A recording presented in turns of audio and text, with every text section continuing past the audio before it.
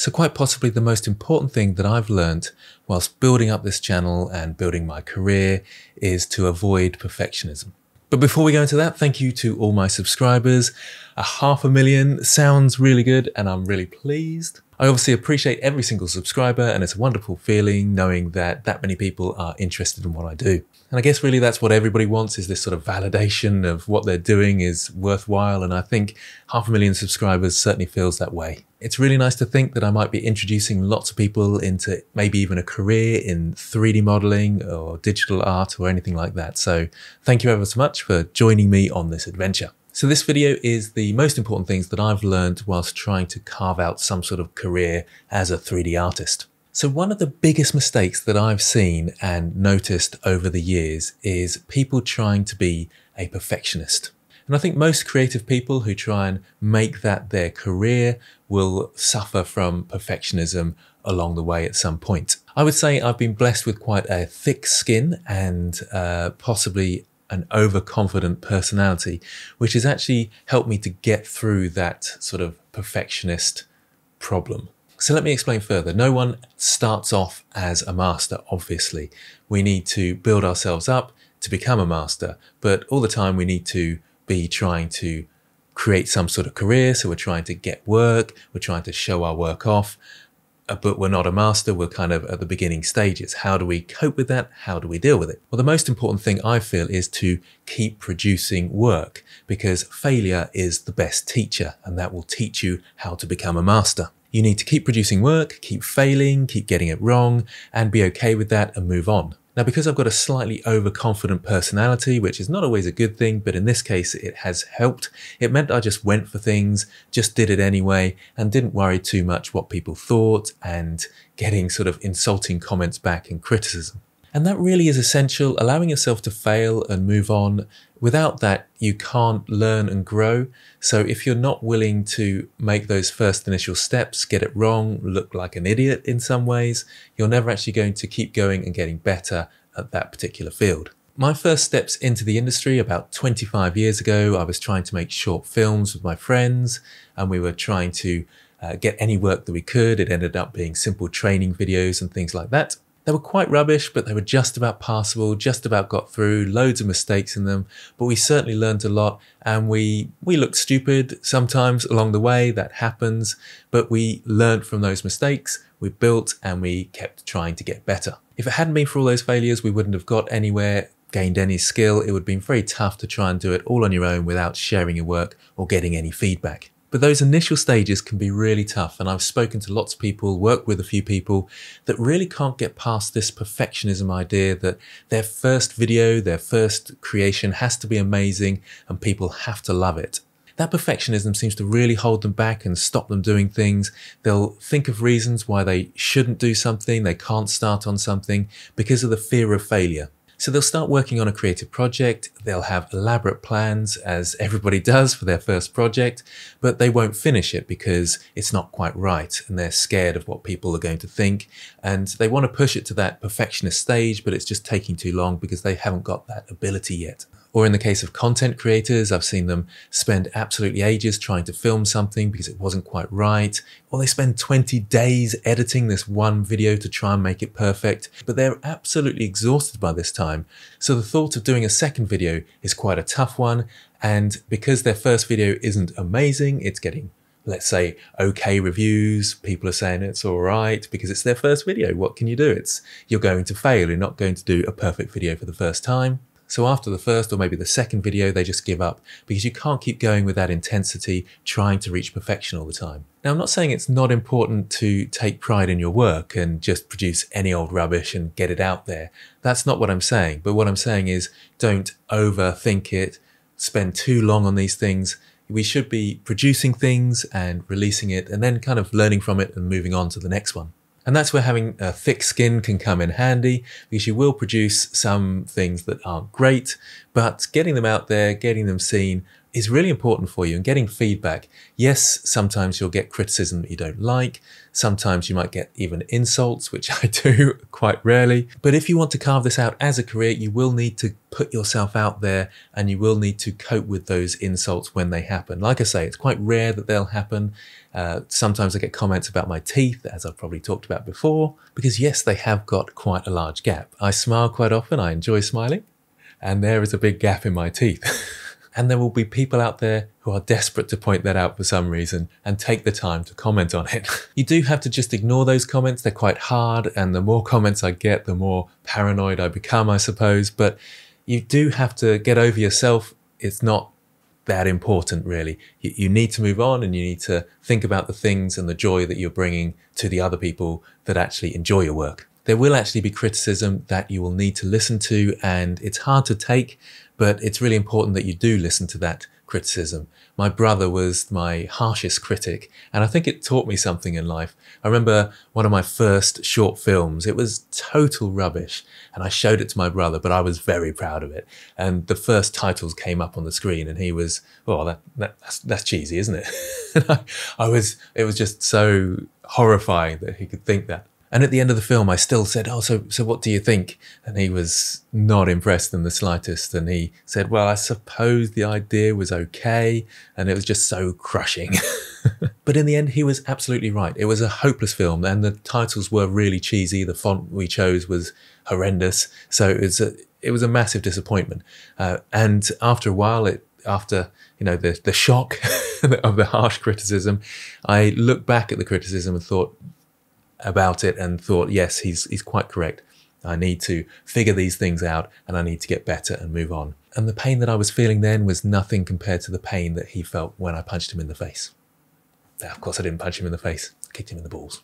So if you are a perfectionist, then there'll be a lot of you out there. You have to think, why are you a perfectionist? And it's good if you want to achieve the best possible results. But a lot of the time, people are perfectionists because they are worried about people judging them, and therefore it has to be perfect so that no one can judge them. I read somewhere, or probably heard somewhere, that our opinion of ourselves is not actually what we think of ourselves, but what we think that other people are thinking of us.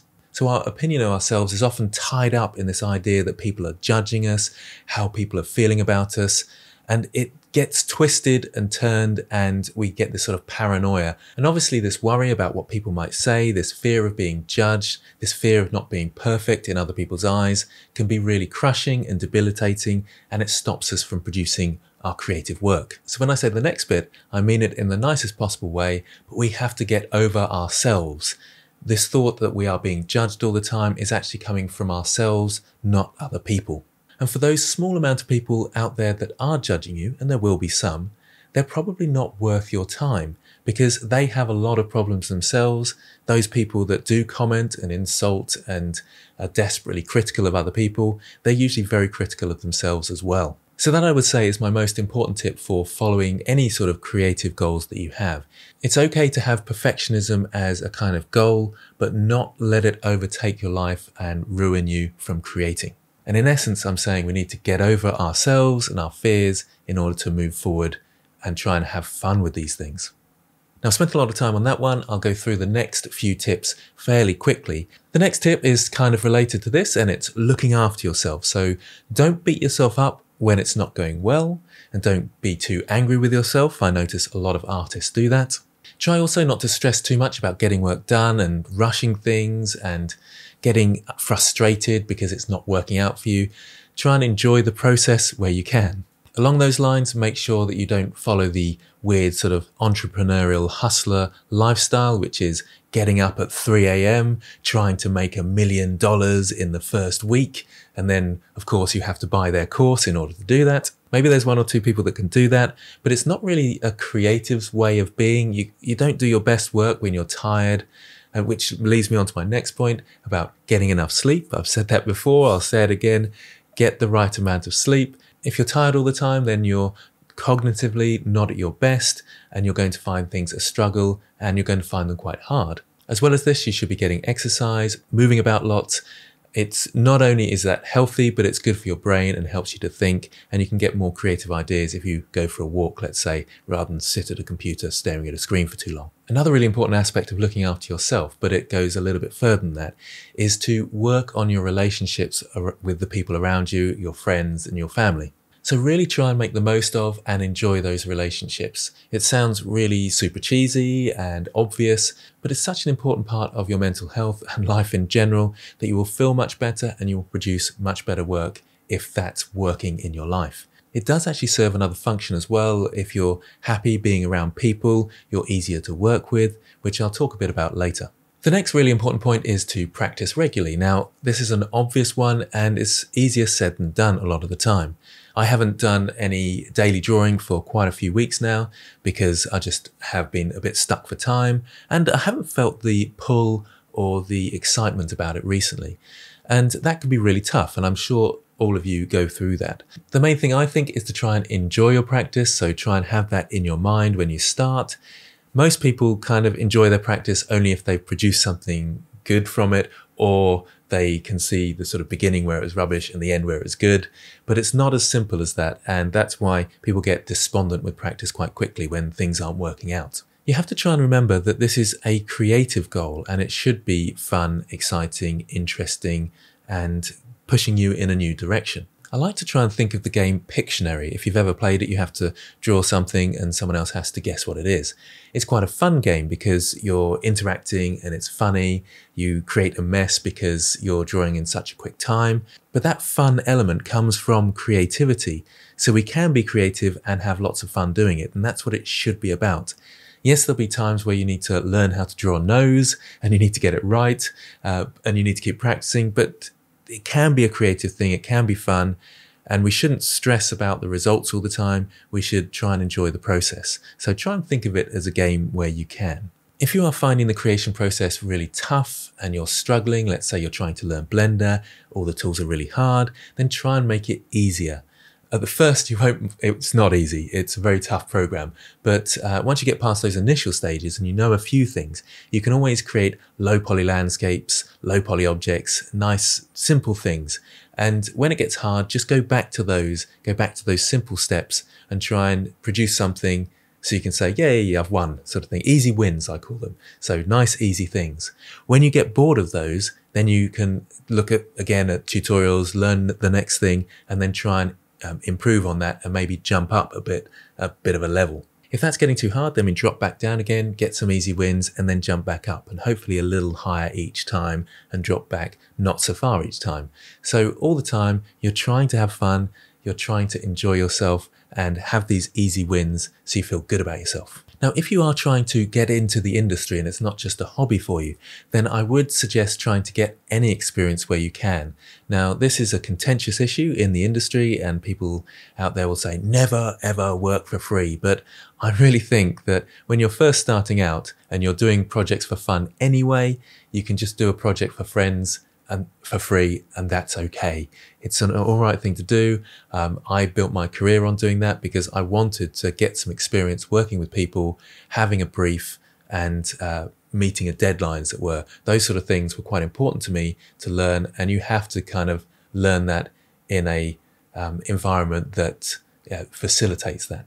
When you go to university or college, they will give you pretend assignments and assignments as if a employer is asking you to do something. So why not get one of your friends and pretend they're the employer and do some work for free? That's okay. If you are at a professional level, I would not suggest doing work for free because obviously you are diminishing your work and it's just not fair on anybody at that point. But getting a few little easy free jobs, that's good. You can drop out of them at any time because you're not being paid to do this. So if it gets too stressful or too frustrating, you can just move on and you've learned from that experience. Which leads nicely onto the next point, which is being easy to work with.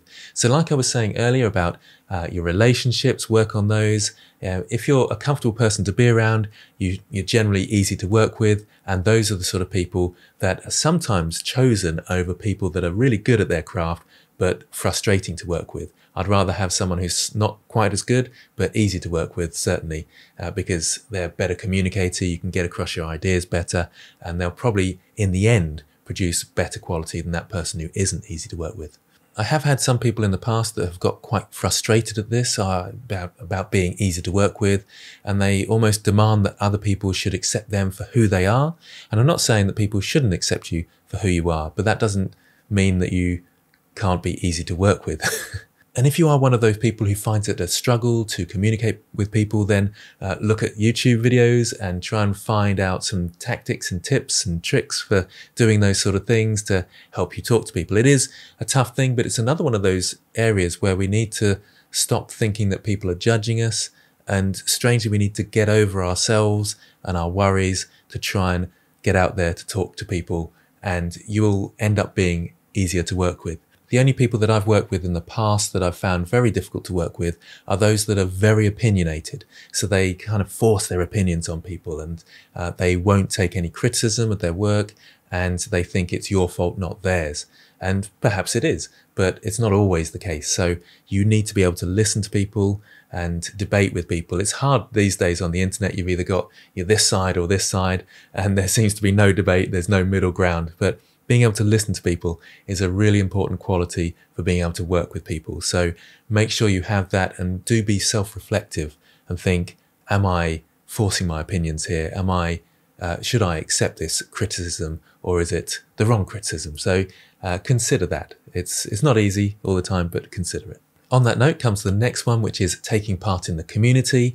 So yes, look at other people's work and maybe offer some supportive criticism, constructive criticism, but again, listen to other people's opinions. You don't have to accept them, but listen. It's an important thing to listen and to try and understand where they're coming from when it comes to criticism and ideas. You should be creating content and posting it and talking to people about it. Don't always expect feedback. I see a lot of people posting donuts and then saying, quick, give me feedback. I need feedback on this. But we've seen so many donuts that it's hard to give people feedback all the time on donuts. So maybe you might get a bit more feedback if you do something that's a bit more from you, rather than just following along with one of the obvious tutorials that you see out there. So those are all my top tips, but there's one more thing that I want to talk about that might encourage you. Not every day is a perfect day, and you'll see me at what seems to be my best. I don't know whether it is all the time, but you see me putting on a YouTube video where I'm quite positive. I'm generally a positive person, but some days I'm a bit tired and I just feel like I need a break, so I'll have a break. And that's okay. You don't have to be getting up at 2 a.m. like some YouTuber entrepreneurial people will tell you that if you're not doing that, you're lazy and you need to get a life or something stupid like that. It's not the case. Don't beat yourself up if you have a day where you're not doing much. It's okay to take a break. It's okay to not be enjoying things sometimes. You need to have that break, step back, have a day off, and get back into it when you can. Don't beat yourself up if you're not practicing every day. I'd like to get back into that rhythm, but at the moment I'm out of it. That's okay. It's all right to be like that. So get some confidence that I'm in this position, and I have times where things aren't going so well and I'm perhaps feel a bit lazy, or I'm just not finding the time to do these things, or I just stay in bed in the morning and watch TikTok for maybe an hour or something, which sounds dreadful, but occasionally you can do that. It's all right. It's not a big problem. I'm looking forward to getting back into my daily routine of trying to draw something or sketch something. But if it doesn't happen in the next week, it's okay. If it doesn't happen in the next month, it's okay. It will happen at some point. And I've heard some people say, oh, if you stop drawing, then you'll lose the skill. It's really not like that, because I've had times where I picked up where I left off. I'm not saying that I'm great or anything, but I feel like it's like riding a bike where you, after a few pedals, you're there and you're back on the bike, even though you haven't ridden it for a year. So take heart from the fact that I've got to this point with 500,000 subscribers, and I have been lazy on many a day. So the last thing I want to talk about is the future of this industry. It's something that has been concerning, I'm sure, lots of you out there for the last few months, myself included, the advent of AI and how it seems to be stealing the creativity from artists. So is AI coming for your job? Well, yes, it is. But so is everything, because in a way that's our society. We live in a capitalist world where we want to produce things quicker and easier and faster, and therefore automating that making machines do it is the obvious solution. That in itself shouldn't be a bad thing, but unfortunately in our current global state where people are trying to outdo each other and there's a lot of greed and corruption, it possibly is a worrying thing. I do like to think optimistically, and I'm really hoping that it's not the doom and gloom that everybody thinks. So do we all give up? Well, no, you should still do what you love doing and still do what you enjoy doing. Obviously, it's there. You should be aware of it, notice it, look when things are changing and try and ebb and flow with the changes. But should you give up and not do it? I really don't think that makes sense because it's a nice skill to have anyway, being creative. I might be getting a bit sort of babbly and not making much sense, and it's difficult to make sense of what's coming in the future, but the crux of it is I still feel like you should carry on with what you enjoy and love. If you are trying to carve out a career, then try not to specialize too much in one area. Try and be a little bit more adaptable so you, like I say, you can move with the flow of how things are changing. When the day comes that AI wipes out our industry and we're of no use anymore, it's going to be wiping out a whole lot of industries, and society's structure is going to have to change in some way. So I suppose we'll cross that bridge when we come to it. But for now, to give up on what you enjoy doing and what you love and learning about what you want as a career, that doesn't make sense to me either. Whether or not you use AI in your work or not is up to you. Currently, I want to understand it, so I do use it to gain ideas. I have even used it for work as a course image at one point, but I don't find it that great at the moment. Without some sort of creativity to help it along, it's nothing, because you can tell it to do something, it comes out with something that looks good initially, but when I look at it, I think, oh, it's got that problem, that problem, that problem, and I need to do lots of tidy up before I can use any of it. And I have, like I say, I'll be honest with you, I have used it for a course image at one point. Ethically, I can see there's lots of issues with it, and that's why I understand people who don't want to use it. But to completely dismiss it, I think is a bad idea, because I think it's important to understand it. But yes, there's obviously ethical issues, and I understand and appreciate opinions and people saying that they don't want to go near AI, and the anger that's out there as well, I completely understand. I don't feel like we can dismiss it, because whether we like it or not, it's part of our future. Having said that, I'd understand if people do want to dismiss it and they just want to get on with their own thing, not have it interfere with their own creativity. That I can definitely respect that. But I feel as a YouTuber and creator and educator, I want to understand what's around the corner so I can educate people on it. But it is one of those things that's very contentious. I'm still very undecided on it myself, but I do want to understand it. So I use it in order to understand it and try and see what the future holds. But again, the most important thing is to not stop being creative. Always be excited about creating. And if you want to follow it as a career, I think there will be lots of opportunities. So don't panic about it. So there we have it, my thoughts on how you can pursue a career in the creative industry, and hopefully some advice there from my own experience that will help you along. Thank you very much for watching, and for those that made it all this way, I'm very impressed with you. You got through quite a long, arduous video of me chatting away. If you did, then stay, I'm still with you, because I really appreciate and I like to know that people are listening.